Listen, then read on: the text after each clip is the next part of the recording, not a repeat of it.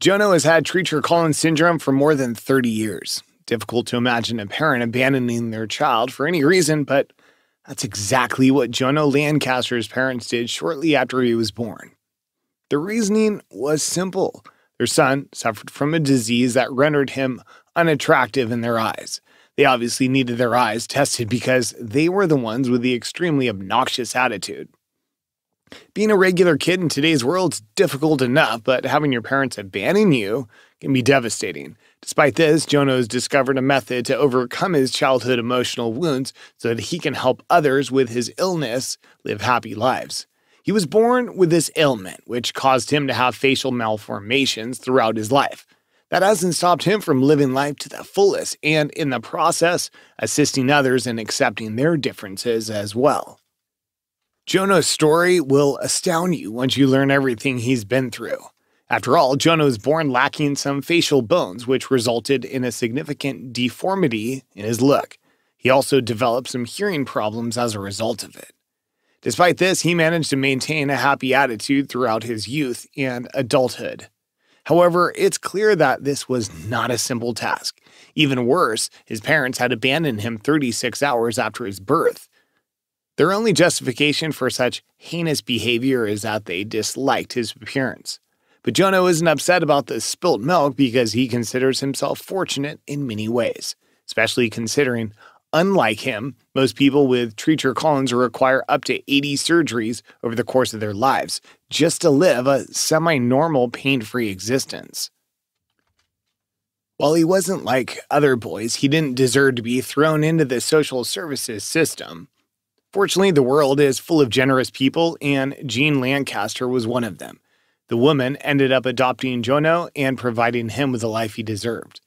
In home, growing up with Jean was a delight, but things weren't always so easy at school. When students saw his face, they would turn away, gaze down on the floor, or simply flee.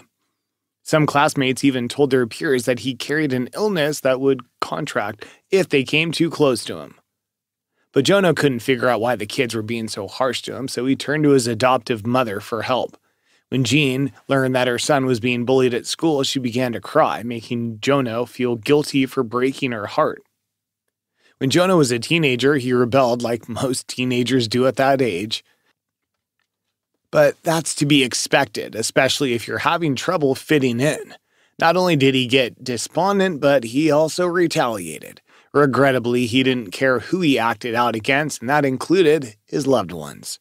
Treacher-Collins syndrome affects 1 in every 10,000 children in the United Kingdom, and Jono was one of the unfortunate few.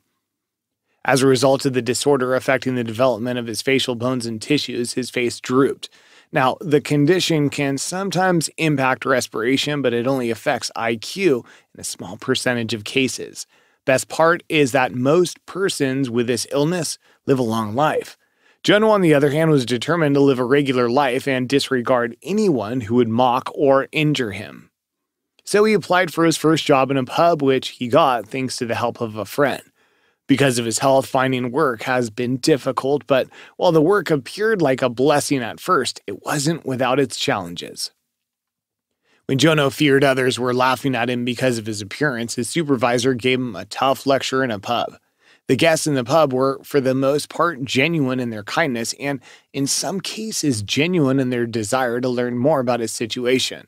However, he confesses that there were a couple of drunks who were abusive to him on occasion. Then, despite how some people might react, he determined that he was done feeling sorry for himself. After a skinhead jokingly informed Jono that he was glad to be deaf since he couldn't hear his wife moaning about the way he looked, Jono learned the good effect of laughter. In the end, Jono understood that it was his mindset, not his appearance, that had been the most crippling aspect of his existence. He learned that with the appropriate attitude, he could accomplish almost anything he desired, and he did. He became a tremendous inspiration to those coping with this debilitating sickness, and it's really enhanced his life. He landed a position at a gym after receiving his diploma in sports science, despite the fact that his job at the bar didn't work out. He began working as a fitness instructor at Fitness First, which provided him with a much-needed confidence boost he needed to move forward in his life. Working at Fitness First turned out to be life-changing because it was there that he met his true love. Laura Richardson was her name, and he met the 20-year-old beauty at Fitness First. Despite the fact that she initially noticed his abnormality, she eventually looked past it and confessed that it didn't bother her any longer. The couple eventually bought a house and are now quite happy together. Jono now works as a motivational speaker to raise awareness about Treacher-Collins syndrome. However, he was requested to come to Australia a few years ago to meet a then 2-year-old Zachary Walton, who also has Treacher-Collins, and regards Jono as a hero. In reality, Jono travels extensively to various regions of the world to encourage these children. It only takes a few minutes for kids like Zachary to feel strong and happy about spending time with Jono because they see themselves in him. Coping and acceptance are critical for persons suffering from this disease as well as their families. This is why Jono frequently shares his experiences with these youngsters and their parents, so that everyone might have a glimmer of hope that everything will turn out good in the end. Jono had to wait 23 years to embrace his appearance, but now, with the aid of their other foundations, he can help others do the same. His goal now is to raise awareness through organizations such as the Love Me, Love My Face Foundation, so that no one has to experience bullying or feel abandoned like he did. Jono's inspirational work to teach people this illness to accept themselves and, in the process, providing assistance for these youngsters and their families was also featured on BBC Three in a special. Change must come from within and no one can force it. All they can do is encourage you. This is something Jono is passionate about, which is why he emphasizes the importance of not allowing all of the negative energy to pull you down if you have this illness. He is, however, living proof that having the correct mindset can help you achieve anything. Fortunately, Jono has encountered parents who, rather than leaving their children, are willing to assist them. This is a big cry from his adoptive parents who refused to see him despite his adoptive mother Jean's best efforts when he was 5 years old. He used social media to search down his biological parents as he grew older and discovered he had 2 other siblings. Unfortunately, his biological parents once again rejected him.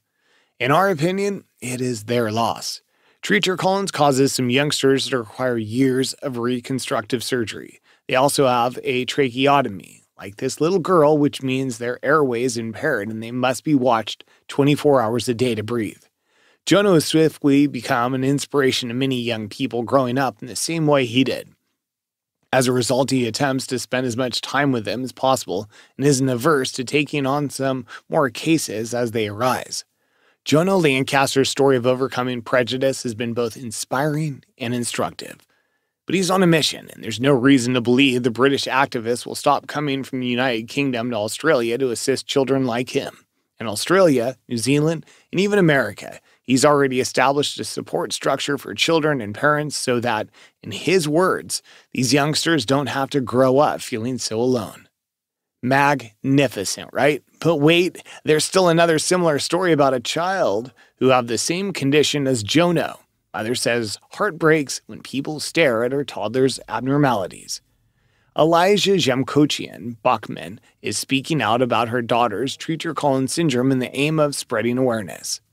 After observing too many people staring at her kid, the mother of a 2-year-old girl with a genetic disease that caused her to have facial deformalities is speaking up.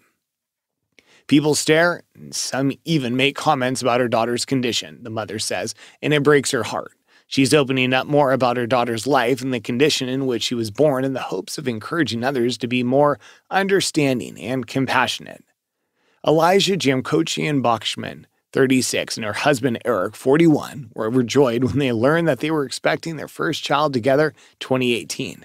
They'd been trying to conceive for 9 months, and on the day of the delivery, their dream of having a child was about to become a reality. When Elijah gave birth, however, she observed something odd on the faces of the people in the room. She recalls everyone looked puzzled and no one congratulating her, according to Metro. It was strangely quiet, the doctor said as he exited the room. She had no idea what was happening.